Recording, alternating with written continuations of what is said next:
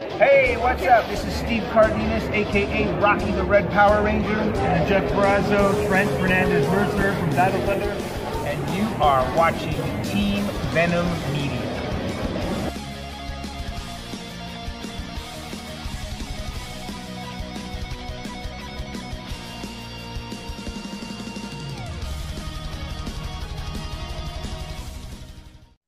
Hello, everybody, and welcome to episode 7 of season 2 of Team Venom's Power Rangers podcast.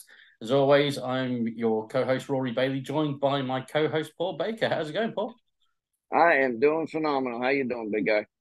Yeah, not too bad, Todd. Yeah, not too bad. How's It's married life been an treating eventful you? week. Pardon, how's what? How's married life treating you?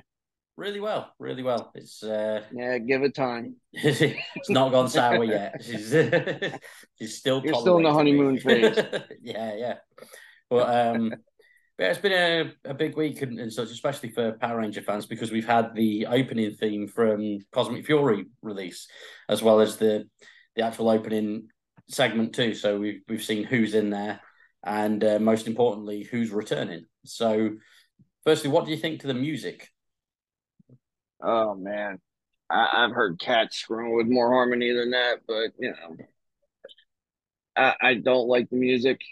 No, Like I just started Dino Fury just to kind of the build up to it. lead up to it. Yeah, and that theme that's okay, but this new one, uh, yeah, you can tell our buddy did not produce that. Yeah. And it's a shame because you're like once and always had such a good score, but as we know, that was wrong. So whereas this isn't, and it's apparent. Yeah, definitely. It's going to be interesting to see if they kind of tie in once and always to the new season.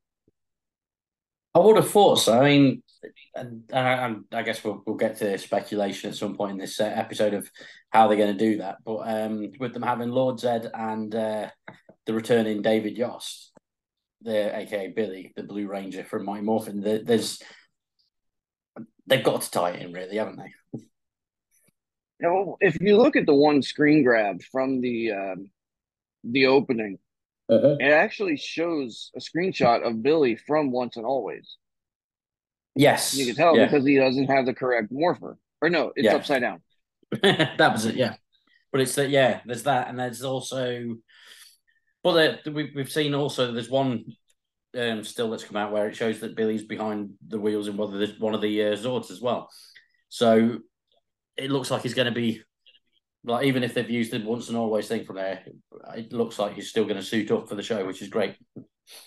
Actually, now that I'm thinking about it, they're going to have to tie into Once and Always because Once and Always shows how he got his powers back.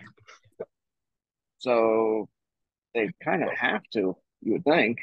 yeah. So I'm hoping that it ties in um, with the whole thing of SPA. So you know what I mean? Because it's all, well, it's cosmic. I'm hoping that we get some form of tie and we get like, I don't know, Adam and Aisha back for that as well. Because I'm sure the pair of them would happily come back for a one off, if not more.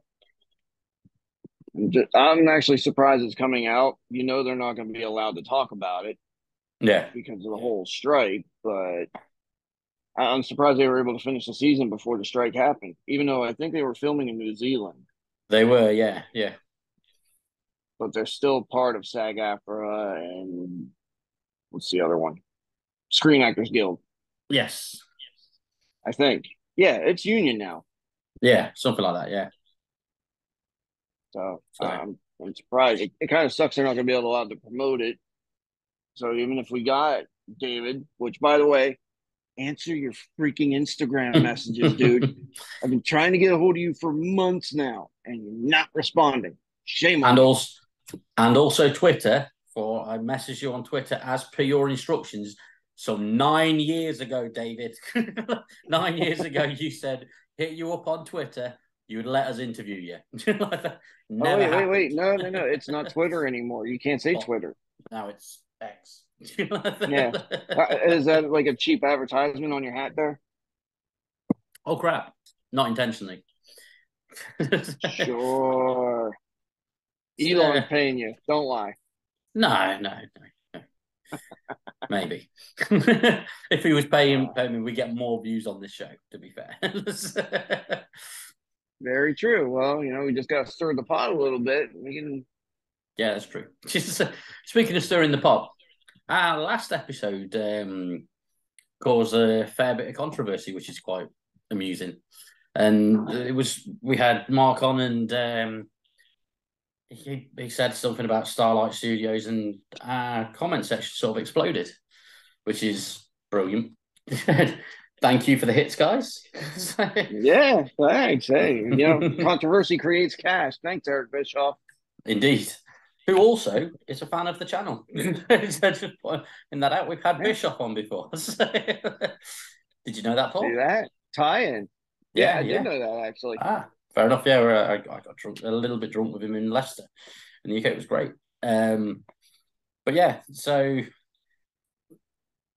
from the comments, it was weird. They were defending Starlight and saying that they were about how Starlight was higher quality than what Mark was doing and everything, and saying that Mark was copying them. But like, Mark was the prop master on the show. Mark made the coins for the show and everything else for the show, and he's used the molds from those to. It's weird. I don't get what the grief was, and obviously we'd welcome anyone from Starlight to come and join us for an episode to explain their side of things. If that's if it was people from Starlight in the comments, it might have just been random fans or whatever for all we know. But true. But see, here's the thing that people don't understand: the original show was 1993. High definition did not even come to mind in 1993. Yeah. So yes, Starlight, props to you, because these are definitely high quality.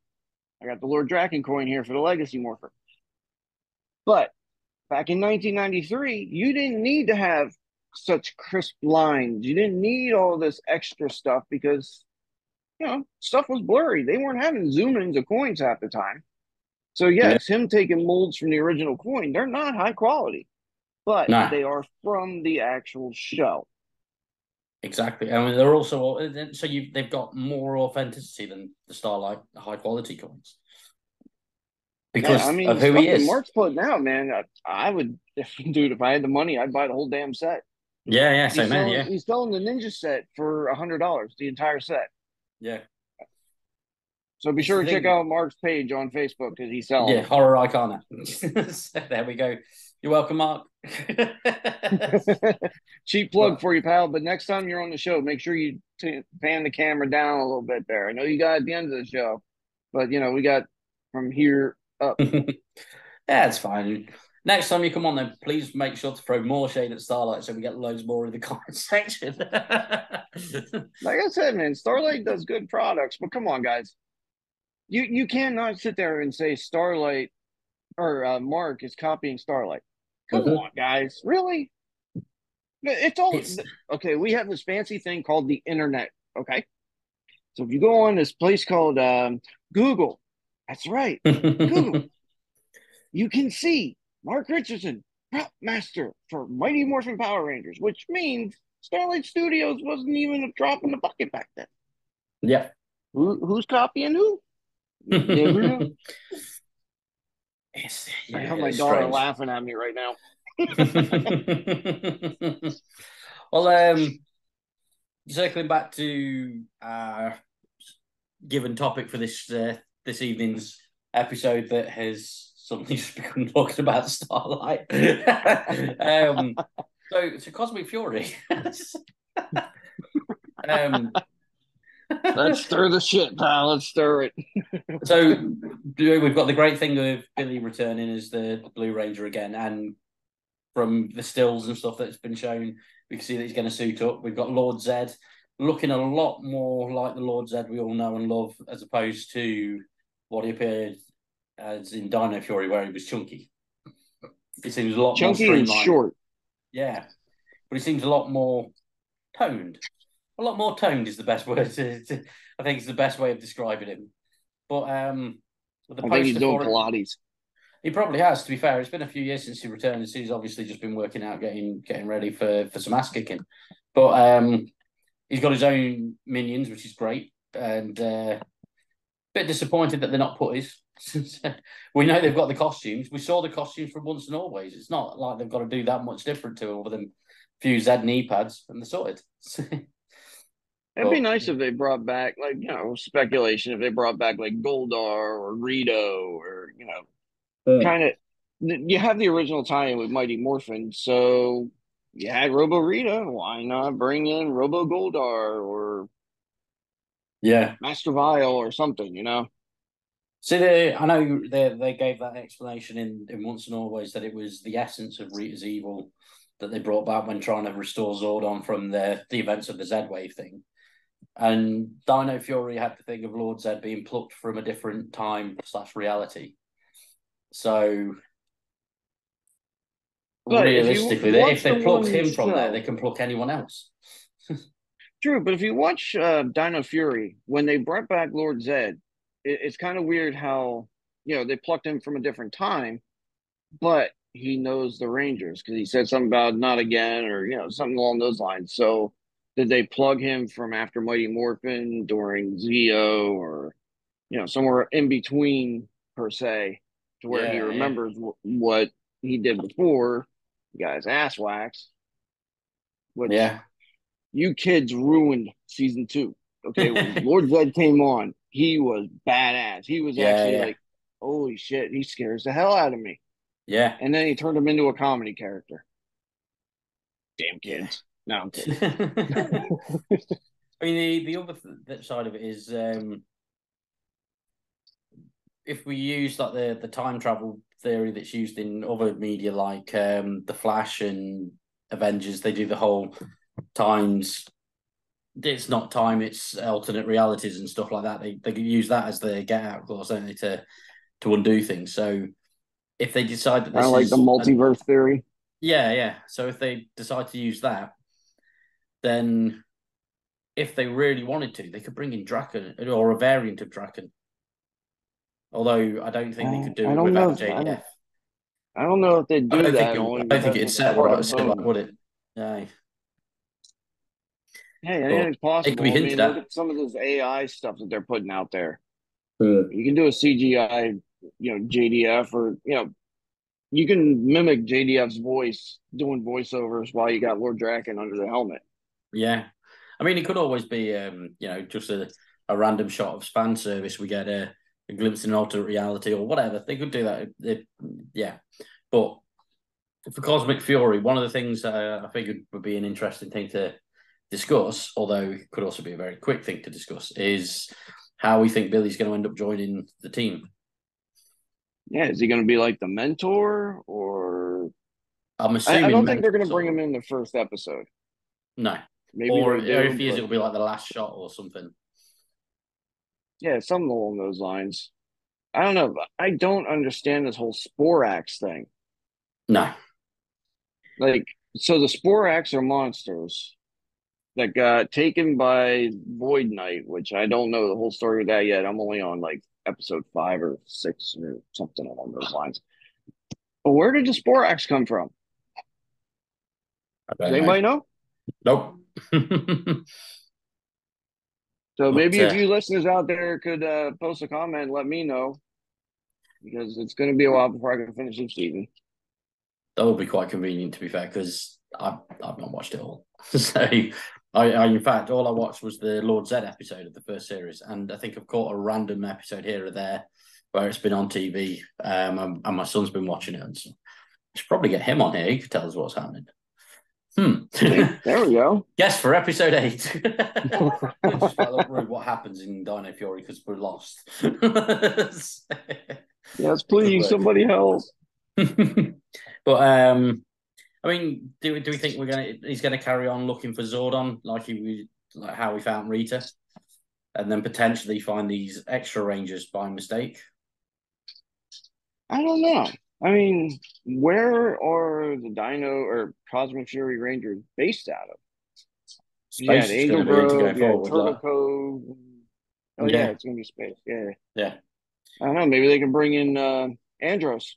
Yeah. And to be fair, from like the Bloodline Bloodline of the Grid miniseries that they've been doing on YouTube and stuff, you can tell that Chris Kamen Lee would be more than happy to reprise his role. Did they come out with the next episode yet? I think 2 episodes have been out, as far as I'm aware. I'd have to catch up on that because I don't remember seeing the one episode. I didn't know if they came out. Yeah, I saw the first one and I remember seeing that the second one was coming out, and then for whatever reason I missed it, and I'm sure I've looked for it a few times after then. I'm googling it now just to check. And I know it's old news, but if anybody's living under a rock, you notice Legend of the White Dragon, which was supposed to come out 2 weeks from now, is postponed until March of next year. Yeah. Some kind of post production editing or something along those lines, which really sucks because I was looking forward to seeing that soon. Yeah. I am a fan of Bat in the Sun. We've had an episode about that. Yeah, there is a second episode of Bloodline. Cool. Well, I got something to watch later. Yeah. And it's 27 minutes. Which nice. The first episode was about 15 minutes or something like that, I think. 12 minutes. The first episode is 12 minutes. The second episode is 27. So wow, the first episode was only 12 minutes because they packed a lot into that. Yeah. Sorry, I just got it up on thinking, looked at the run times. But yeah, I'd love to see Andros or any of the other Space Rangers turn up. I mean, I would have thought Zane would be a definite possibility. In terms of the character, even if they don't have them take the helmets off and stuff, they could get a body double or whatever in the spacesuits.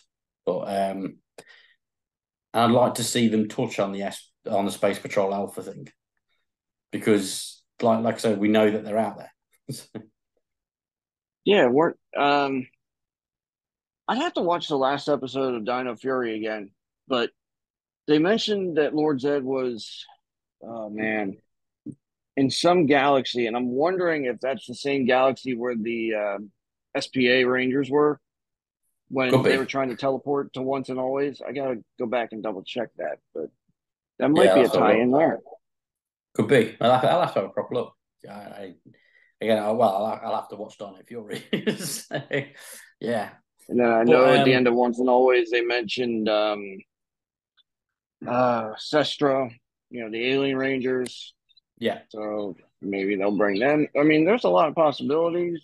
So there's a lot of buzz about this one. Indeed. And the best, I think one of the coolest elements of it is, I mean, for me, is when we started this podcast, Dino Fury was on its first season and they brought back Lord Zedd for the episode. We were all sort of just like, yeah, it's all right. And no one carried on watching Dino Fury. None of us were that bothered. I know we've all watched other seasons and stuff, but now we've got to the point where this is technically the third season of Dino Fury with that set of Rangers. And now, because it's right, Lord Zedd's the villain, Billy's back, it's suddenly become like I've got to watch this. And that's great. So, yeah. Yeah, it's been a long time since we had a season where it's like, I really want to check this out. Yeah. And it begs the question, are they going to release the whole season at once? Like it's Netflix exclusive, isn't it? So it could be. I mean, I have already promised my stepdaughter that we've already said that when that comes out, on the day that it comes out, I've got to fetch her from school and then we've got to come back and binge watch whatever's available. Or it becomes a weekly thing, depending on how it comes out. But yeah. So I guess I'm going to have to watch Dino Fury with it. My little one's just starting kindergarten in 2 weeks. So yeah, I guess I'll have to wait for her to get out of school. Yeah. Or watch it in advance to make sure that it's okay. We watch it in advance to make sure it's okay for them to watch, and then we have to watch it twice. Or if it's like Once and Always, you watch it 6 or 7 times, Yeah.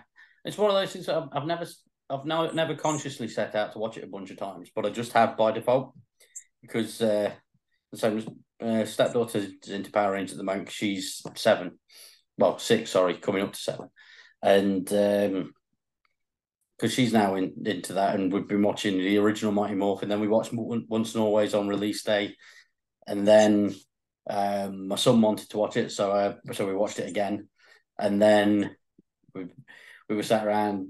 Then I'd said to her a few weeks later, "Oh, what do you fancy watching? Do you want to watch that again?" And then it's just happened like organically. We've ended up watching it about 5 or 6 times by default, which is It's kind of great. weird how like, oh yeah, definitely, it's awesome. But it's kind of Yeah, weird how Netflix, like, they have the first 3 seasons of Mighty Morphin. They cut off Alien Rangers, yeah. and then they have a little sprinkling of different seasons here and there. Why not just be like Tubi or Tubo or whatever the hell that's called, and just Well, bring them all?